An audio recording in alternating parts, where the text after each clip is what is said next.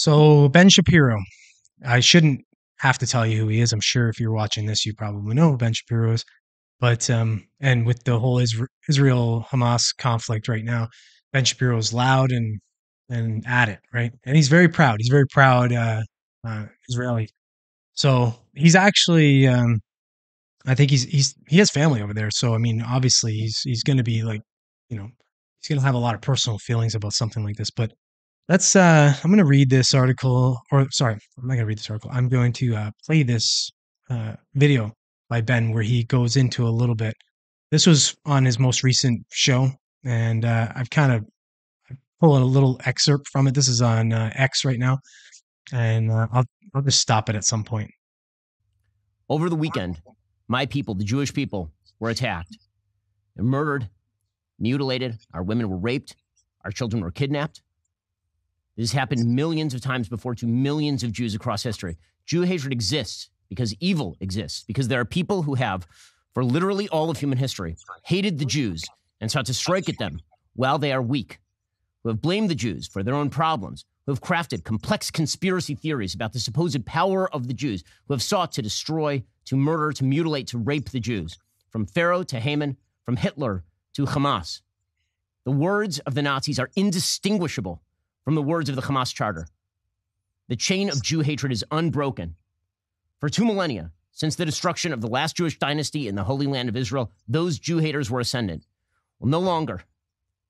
That is the promise of the state of Israel. Never again. The Jews will not stand by. They will not be murdered. They will not leave their biblical homeland. They will not surrender. They will be strong and courageous, chazak v'amatz, as Joshua said 3,000 years ago. Israel is indispensable. This weekend proved it is indispensable. Okay. So, as you can see, if you ever watch Ben Shapiro, he's not typically that charged. You can just see in his eyes how charged he is there. I don't, obviously, how could you not see his point of view on that? Just imagine if someone were attacking your homeland, like he was born, I think he was born in the US, but his parents came over, but just somewhere where you have family, where you have roots, where you have ties, heritage, all that kind of thing. And he's religious. So he's, the idea that Israel, Jerusalem is all tied into the Bible, is the Holy Land and all that jazz, whether you believe it or not. If you do believe that kind of thing, you can see from his point of view, if just looking in, why he would be so, charged about it. I love Ben Shapiro. I think he's got a great point of view. I don't always agree with his point of view. I think he takes a very staunch conservative approach to things that I see nuance in, and I can see the other side on. But for the most part, I think he's very sensible, and I think he's intelligent as heck. So yeah, but in this case here, I think, because he's trying to, he has a news sort of organization, if you will, the Daily Wire. The idea to try and take the emotion out of it and be a little bit more, neutral on it would be better. But I mean, again, how do you do that for a guy like him? Let me see. What are you saying here, Gizzo? The J-Post comment section is indistinguishable from the Third Reich rhetoric he's projecting. Yeah. Yeah. So what do you think then? What is, I don't know what approach I would take if I were him exactly, because I'd be mad as hell. I think I'd just have to stay away from it.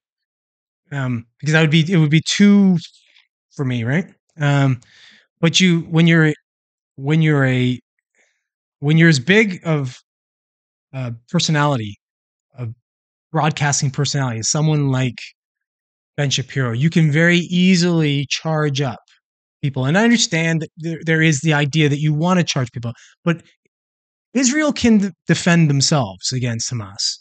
Let's be clear. They can defend themselves. It's more about what everyone else is going to look in and say, was that too much? Or was that too little? Or, it's this whole idea of like turning the cheek. People will say I read an article where I forget who it was. It was I think it was Tony Blinken was saying uh, that they need to be careful about the retaliation and such. I'll tell you what. Tell you what. Somebody attacked somebody I cared about. You better be fucking sure I'm going to retaliate. It's now. You better hope that I have time to sort of calm down a little because my retaliation would be pretty bad at the height of emotion. So, it's again, like I said, it is incumbent on the stronger of the two to show some restraint, because if they just went in there and just friggin', let's use a World War II term, if we're going there and blitzkrieg the crap out of the Gaza Strip, they could end this thing in a week. But you know, they're going to be no better. So yeah. What do you got here, Gizzo? Take the wall down is what I think. Palestinians and Israelis claim the same land. Why not share? Yeah, that sounds nice, man. It does sound nice, and I don't know, but I don't know if it would work necessarily. I think you could test that. I think if there were some concessions, and now I'm not good with the history of this part of the region, but there were times where they did try to actually, where Israel offered more land, and I guess it was turned down a number of times. Now, I would think that maybe if they did something where they could do something like that on a test and say, look, we're gonna open this part, but it would have to. I mean, I don't know how you do that, because you'd have to the Israelis living in those areas would have to say, yeah, well, we're open to that. And because there's so much history, it's like, how do you start this? How do you fix this thing where it is now? Like, that's the problem. You have so much history, you have so much animosity and all this, that how do you just put a stop to that and say, okay, let's reset and let's start from this from day one here. Shots fired, whatever, all that.